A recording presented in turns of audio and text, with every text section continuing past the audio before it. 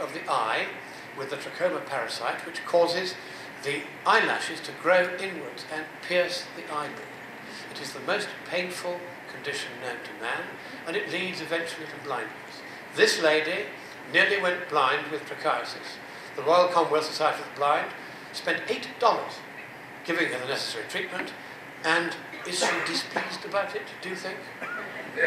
That $8 was better spent than all the trillions that they're going to spend on trying to make so-called global warming go away. And here you see the helpless, hopeless, hopeful eyes of the children of Africa. They are poor now. They are starving now. They need education now. They need healthcare now. They need medication now. They need clean water now. They need safe sewerage now. They need electricity now. And are we to say no to these people as they look at it? No, you can't have it, because we've been told that the consensus says we have to save the planet. If you save the planet and let so many of its citizens die of cruel starvation and disease, in what sense are we saving anything? There is a moral dimension here. It's very important to understand it. And what about our own working people?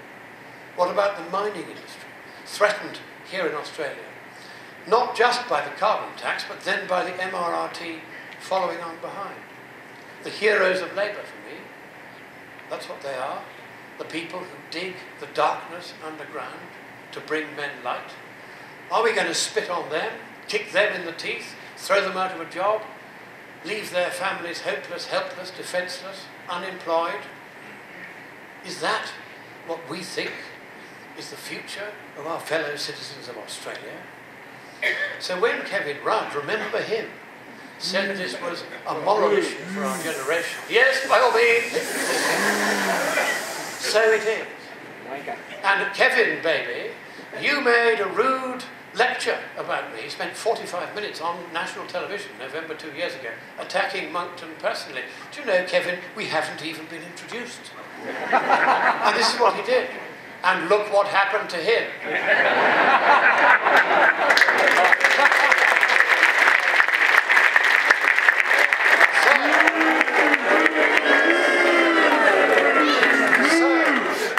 Is somebody going to yell out behind you? So, Julia, darling, you're next.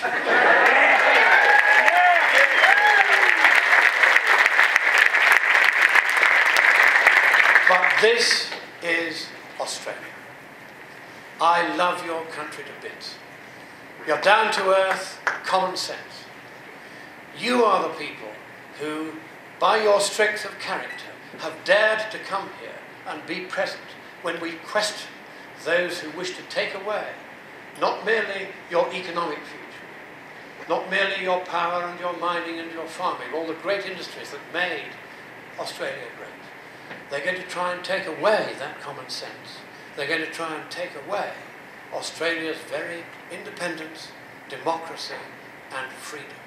And you are not going to let them. So I conclude by saying, God bless Australia.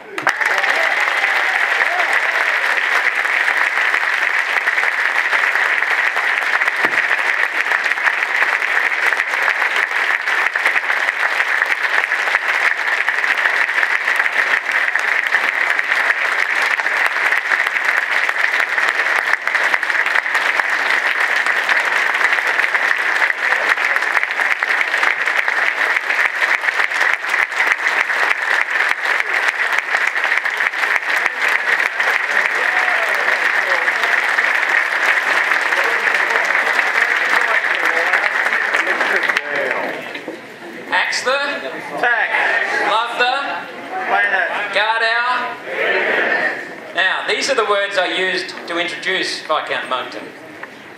Tell me if I'm wrong or right. Knowledgeable, insightful, incisive, masterful, entertaining.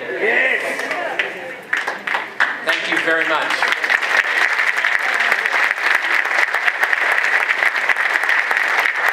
This is my PR agent.